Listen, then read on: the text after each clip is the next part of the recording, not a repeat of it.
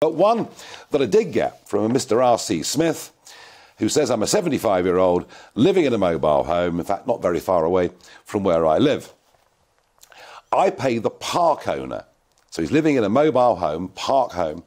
I pay the park owner for the electric, so when the £400 energy grant comes in, I won't get it, which got us thinking.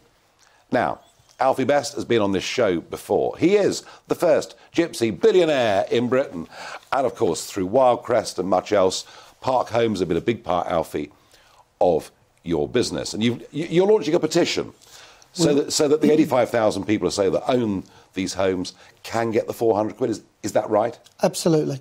Look, park homes are my passion. And for the good, bad and indifferent of whatever it is, this is a whole different thing. That householders are the same wherever they live. So a park home shouldn't be treated any different.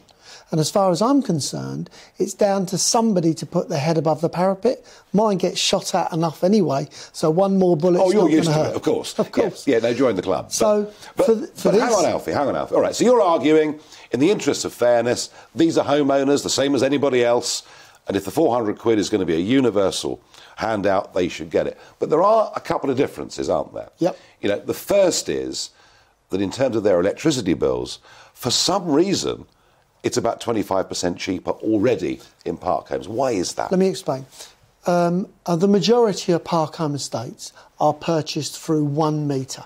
So the rate is lower because it's a commercial rate. You're feeding a whole village estate. So it's like a wholesale rate rather than a retail rate? Well, I wouldn't call it a wholesale rate. I'd say you're buying more electricity for a bigger estate. Right. So the electricity company will lower that rate. The law states that you have to, under Ofgem, have to pass on the pass-through rate. So what we pay is exactly what we charge our residents. But irrelevant to that of what somebody's paying for their electricity, if a householder throughout the UK is being given a grant of £400, considering that I feel that park homes are the solution to affordable housing, they should be the first people to be getting the grant, not the last.